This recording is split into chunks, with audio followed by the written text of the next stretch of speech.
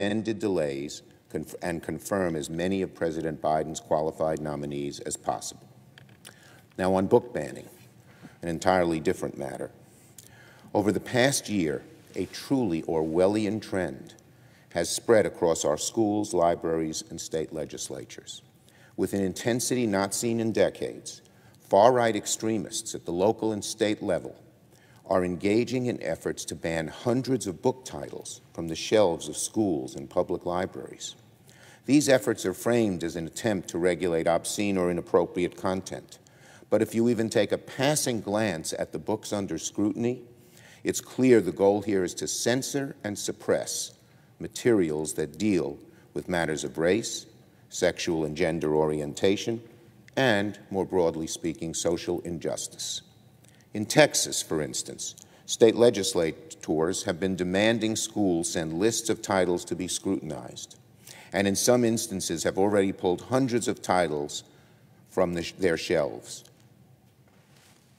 from mere fear of repercussions. In Mississippi, one mayor withheld funding from local public libraries and said he would only relent when all books exploring LGBTQ themes were removed. That is patently disgusting. And in Tennessee, one school even banned a Pulitzer Prize-winning graphic novel depicting the Holocaust because some mice weren't wearing clothes. These new and unprecedented efforts by the far right to ban books that explore matters of injustice and racism are deeply disturbing and downright Orwellian. Many of the titles under attack have been well known for decades. Some are Pulitzer Prize-winning works.